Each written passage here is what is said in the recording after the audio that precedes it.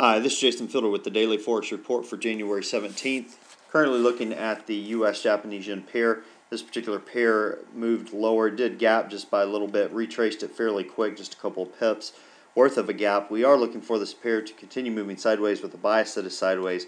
Look for it to potentially go as high as 91.81, possibly as low as 90.03. Look for some resistance around 91.32. And look for some support around 90.50. Okay, now switching over to the Euro-USD pair. This particular pair moved much lower on Friday, did close down, did gap down 24 pips. We're still looking for it to retrace that gap. I do believe we'll see that hit very soon.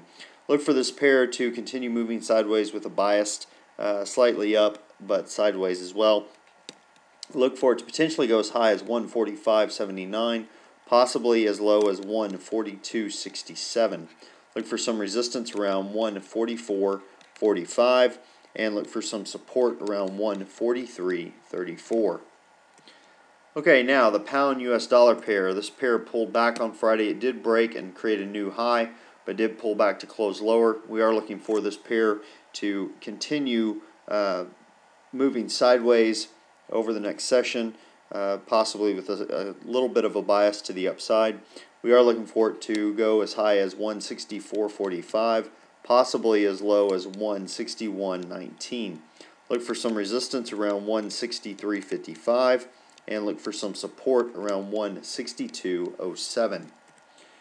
Now the US Swiss, this particular pair closed higher on Friday. It did break out as we had expected.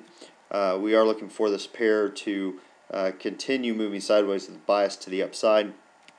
Look for it to potentially move as high as 1.0339, possibly as low as 1.0127. Look for some resistance around 1.0319 and look for some support around 1.0213. Now, we really don't have any significant news announcements being released for tomorrow's session.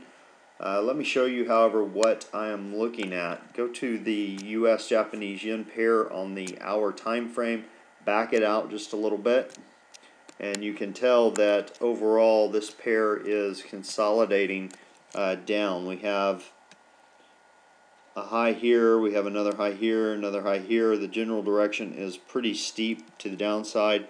We do have lows as well that are consistently getting higher.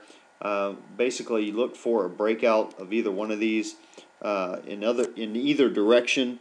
You definitely need to be aware if we get a breakout of the next level up as far as hitting resistance and look for those as targets.